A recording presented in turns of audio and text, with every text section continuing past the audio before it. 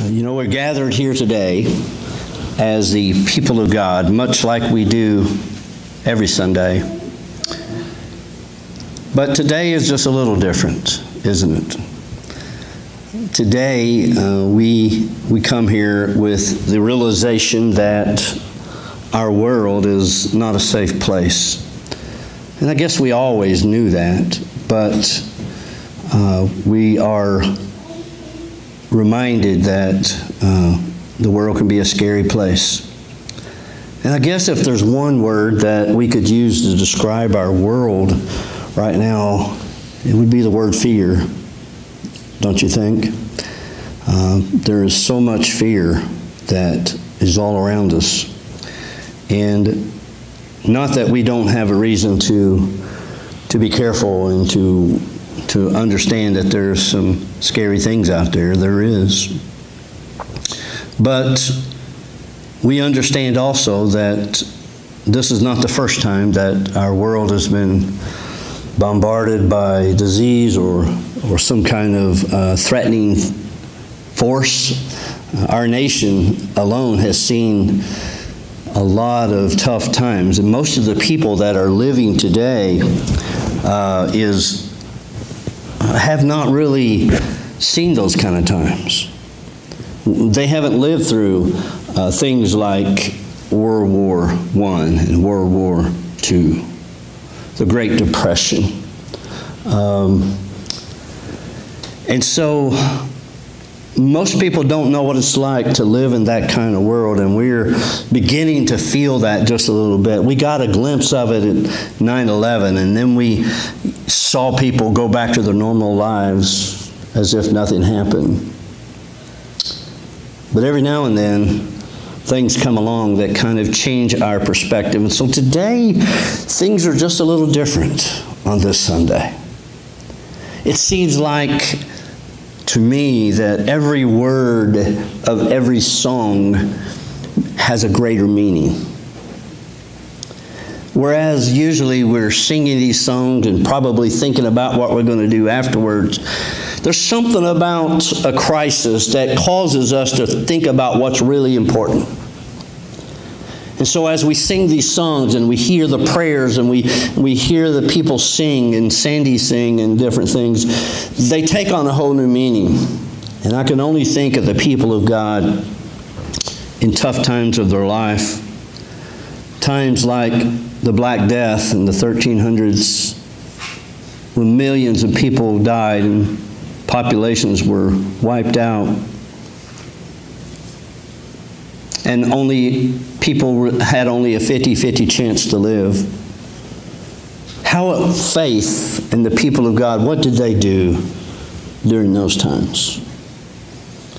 I think the people who really knew God continue to follow God. And so I felt led to change the sermon this morning, and so I wrote kind of a Saturday night sermon. I don't normally do that, but in light of everything, I felt led to do that this morning.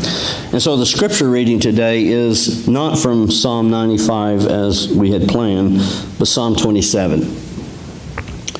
Feel free to turn there if you like. I will read it. But the scripture begins by saying, "The Lord is my light and my salvation. Whom shall I fear? The Lord is the stronghold of my life. Of whom shall I be afraid?" Last night, I received an email, like many pastors did, from our district superintendent. This was after the bishop and the superintendent and the governor had suggested that people stay away from each other and not have meetings and things. And the district superintendent, Brad, said that I know some of you will not hold services and some of you will. And I want to send a special word out to your pastors and know that I'm praying for you. And I know that you're going to give a word of hope for your people. And as I read that note, I had pretty much just finished my sermon, and I realized I think that's what I wanted to do today. That's my goal. And there may come a time when we as a people of God, when we as a church, there may come a time where we say, well, we can't have services tomorrow. Be it weather, be it disease, whatever. But if we do, it will be because we as a church body have made that decision, not because the governor or the bishop or anyone else. And I respect them very much. But we will make that decision. And I've always told people in times of, if it's bad weather or whatever, and if we have service, please use your own judgment. Please use your own judgment. And, you know yourself better than anyone else. But as I read these words, I want to read it again. Because maybe we didn't quite get it. Just think of the words that we're reading here. The Lord is my light and my salvation. Whom shall I fear? The Lord is the stronghold of my life. Of whom shall I be afraid? Are these just words on a page? Are these just pretty words to make us feel better? Or are these the words of life? Are these words that God has used from time and eternity to help people in times of crisis? What do we really have to fear? Somebody said, the old saying, the only thing we have to fear is fear itself. But what is it we really have to fear? Death? Fear death? And why do we fear death? Jesus says, I am the resurrection and the life, and he that believeth in me, though he were dead, yet shall he live. And whosoever liveth and believeth in me shall never die. The question is, do we really believe what God says? I mean, death is really our ticket out of this crazy world. And I'm not saying that we should, want to die today. None of us in a sound body and mind want to just die today. But at the same time, we realize that there are worse things than death for the Christian. I say that to people and they look at me kind of funny, but there really are. Suffering is worse than death. I see people in great suffering from cancer that's wrecked their bodies and other diseases, and how it's ravaged their body into their skin and bones. I saw my little sister, after she went through a time of remission, go through a time of great suffering. So I finally went to God and I said, God, if you're not going to heal her, take her home. Just take her home. There are worse things than death. If we believe the words of Jesus, we're going to be with God for eternity. What could be better? Now, if you're not a Christian, I understand your fears. When I work at the hospital and I work in rooms and people have died and people are dying and they don't have that hope, I see a fear within them that's not within some of the other people that I know that are Christians. I understand that fear. But you can do something about that. You can do it before you leave this building. If you don't know that Jesus is your Savior, you can, before you walk out those doors, I encourage you to do something about that today. You know, there's something about being in the presence of God and His people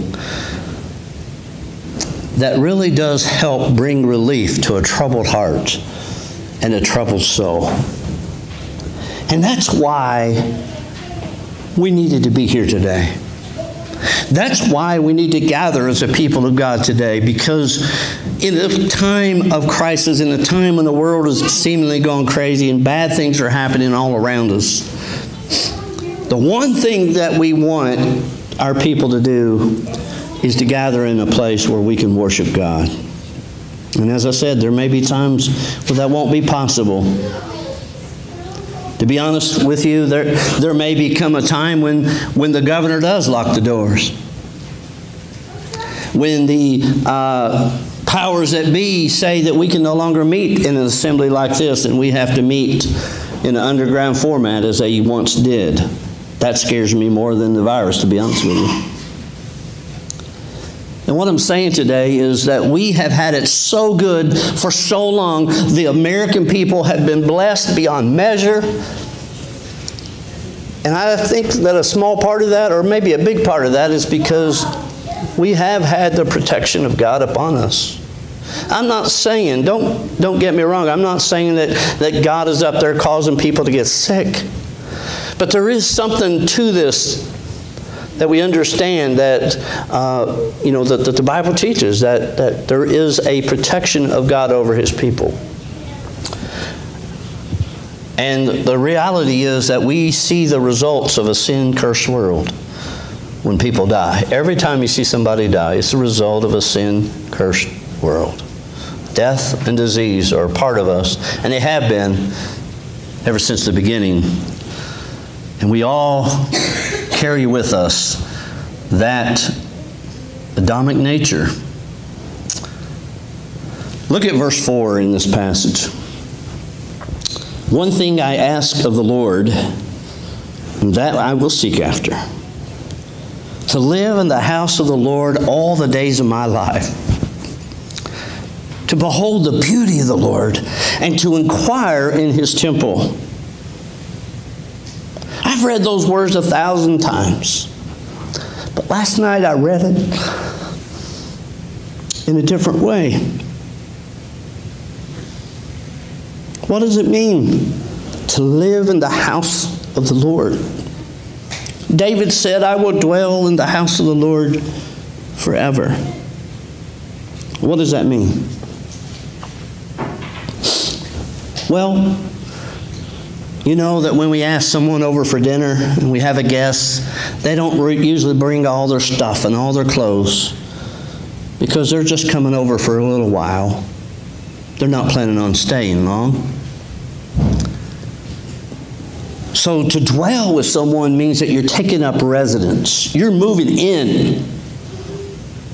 And to dwell with God and to dwell with God's people means that we're, in a sense, in the presence of God. We're going to dwell in the presence of God. It's not that we're just coming here today for church, and that's the presence of God for the week.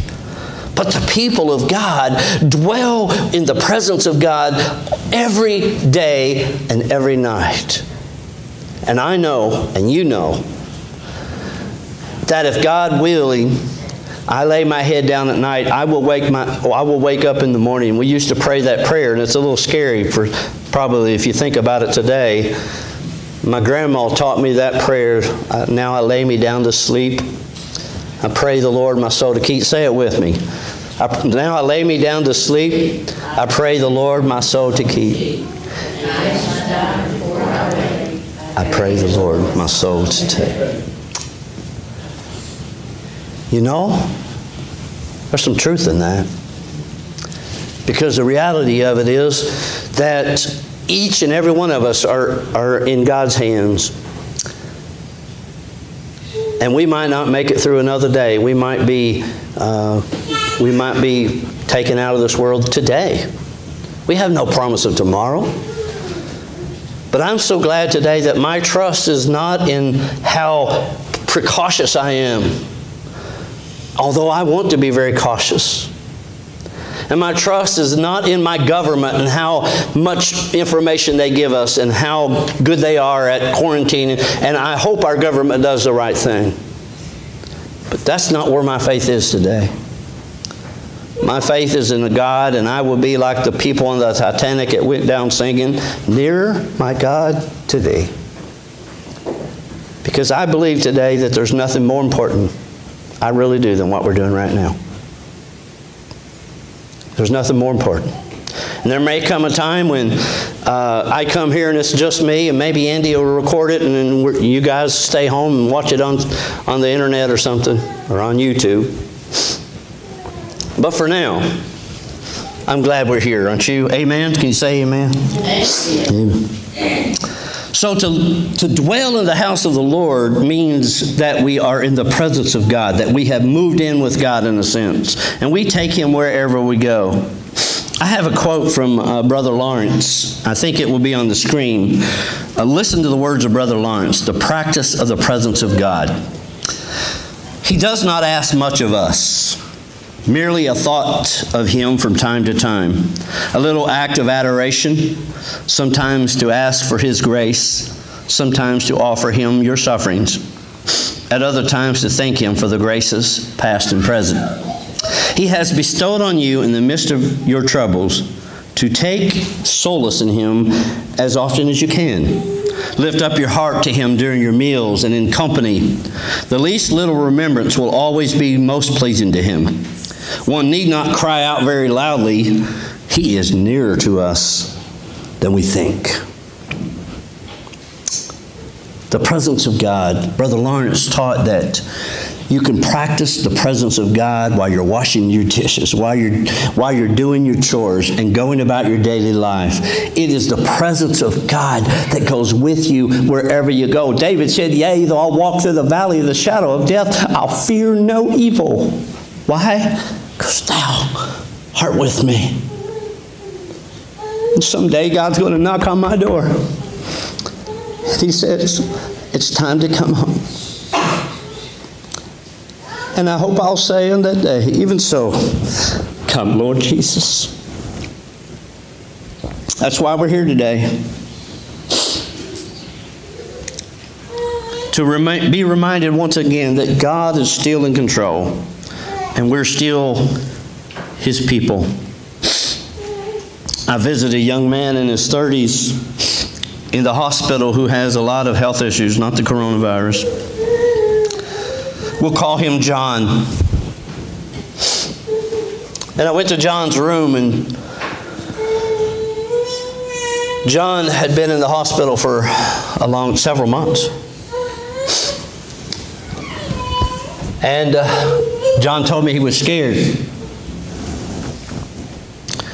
And I said, John, what is it you're afraid of? And he said, I'm afraid of dying. And he said, I'm not where I need to be with God. I said, have you made your peace with God? He said, no, I haven't. And then after talking to him, I asked him, why he hadn't done that. And he began to give me all these reasons why he felt like he could not live the Christian life. He said, I've not been a good person. I've not always been kind. And I haven't taken care of myself. And part of the reason I'm in the shape I'm in is simply because I know I didn't take care of myself. But he said, I want to be a Christian, but he said, I just don't think I can live it. I don't think I can be perfect. I have a bad habit of cursing, and I'm just not a good, I just don't know if I can do it. And I said to him, John, I said, listen, God knows that none of us are perfect. God knows that we're going to make mistakes probably every day. And I told him about the prodigal son and how that God, the father who represented God, came and ran to him and kissed him. That's the kind of God I want you to see, John. You've got this picture of John, and see, I found out by talking that he had grown up in a background in a church who preached more and focused more on the hellfire of God and on the wrath of God than they did the love of God, to the point where he felt like that he could not even approach this God. And I'm sorry, but if that's the kind of God that you think He is, then I think that's a misunderstanding. Because the God that I see is that God that Jesus talked about.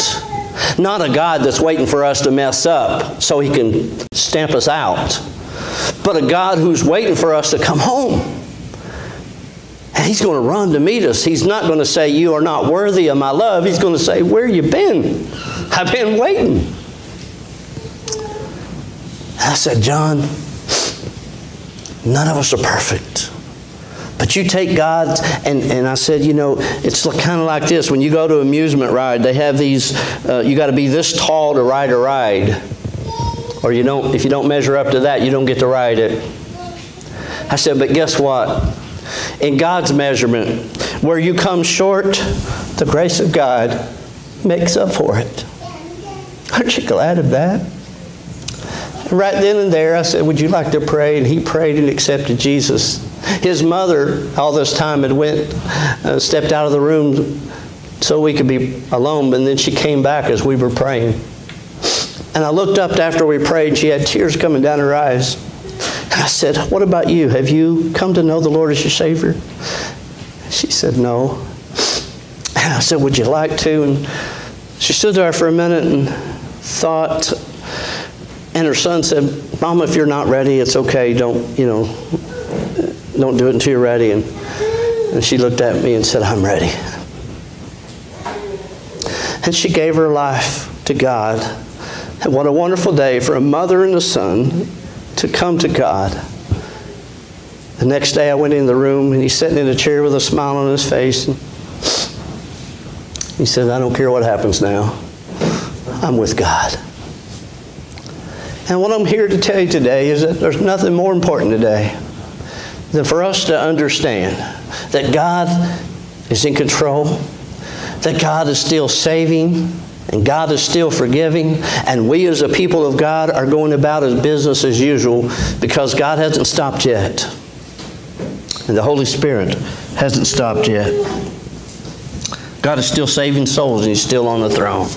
And He's still God. Let's pray. Dear Father, as we come before you today, I just want to ask you to help us. To help us, Lord, to work through our fears, our anxieties. And God, whatever comes our way, be it sickness, be it wars, be it heartache, or be it death, to God be the glory. Amen.